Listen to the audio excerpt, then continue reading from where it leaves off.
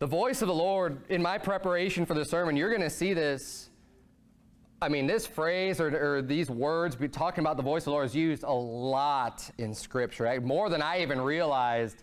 But when you go back and just kind of study it through and look it out, you'll find, which just confirms already what I had already known and believed to be true about, you know, the voice of the Lord. We're going to see some attributes here that on the surface are kind of just real physical attributes. Like you say, in many places in the Bible talks about the voice of the Lord being like the sound of many waters, right? Where that's kind of like a physical description of what you would hear audibly of the voice of the Lord. But what we're going to see here in this passage are all characteristics of the voice of the Lord, which can also be seen as the Word of God.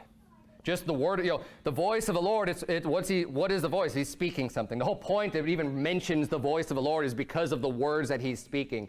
So whether that be the commandments, the law, the covenant, or just God's words, you know, that is what is being referenced here when it's talking about the voice of the Lord.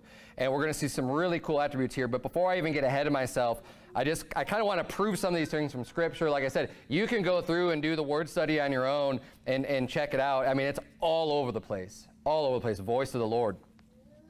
And you'll see very clearly and very quickly how often that's referenced. But look at Deuteronomy chapter 5, and we're going to start reading verse number 22.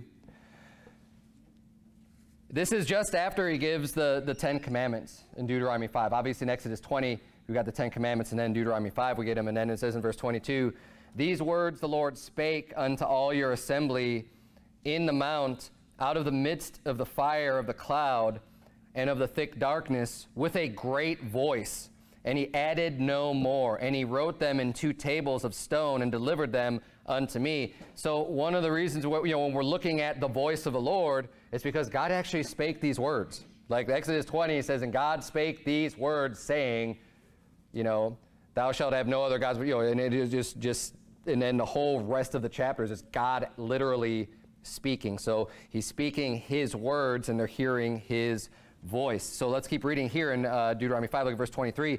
"And it came to pass, when he heard the voice out of the midst of the darkness, for the mountain did burn with fire, that ye came near unto me, even all the heads of your tribes and your elders. And ye said, Behold, the Lord our God hath showed us his glory and his greatness, and we have heard his voice out of the midst of the fire. We have seen this day that God doth talk with man, and he liveth." And this is already showing you how great of an event this is. It is a great event that God is, I mean, they're in awe that God has shown his glory, his brightness, his greatness. He's revealed himself unto man, and they're like, we even heard his voice. And not only that, we heard his voice and we're still alive. They're like, the only people who could have ever heard the voice of the Lord, you know, they're not around anymore to tell about it. And they're saying, look, we're still here. We live. God talks with man, and we liveth.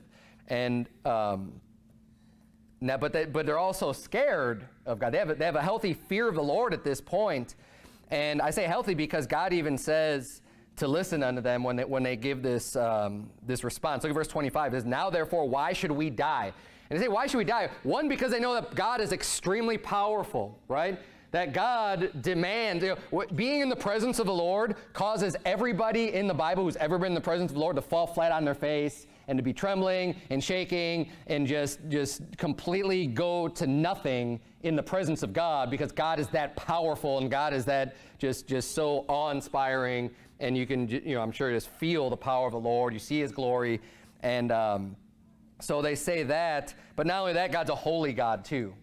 Right? So that's also going to instill fear in a sinful people who are not perfect, trying to be in the presence of a perfectly sinless, holy God, and be like, whoa, think about it for yourself. If you just envision, you know, just having the presence of God be with you, what would be going through your mind is being like, wow, I shouldn't even be here.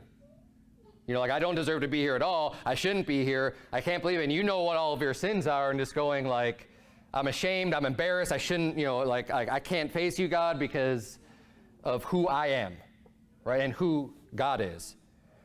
So this is, you know, completely understand why they would have this type of an attitude. So now, therefore, why should we die? For this great fire will consume us. if we hear the voice of the Lord our God any more, then we shall die. For who is there of all flesh that hath heard the voice of the living God speaking out of the midst of the fire as we haven't lived?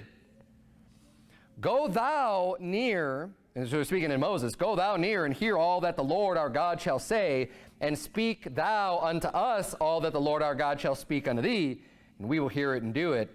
And the Lord heard the voice of your words when ye spake unto me, and the Lord said unto me, I have heard the voice of the words of this people which they have spoken unto thee. They have well said all that they have spoken. So God's saying, you know what they said, they're right in saying that. It was good that they said that, and I'm going to deal with you, Moses. And of course, that's what he did. God gave Moses all the commandments and the law, and then Moses relayed the word of the Lord unto the people. Verse 29, oh, that there were such an heart in them that they would fear me and keep all my commandments always, that it might be well with them and with their children forever.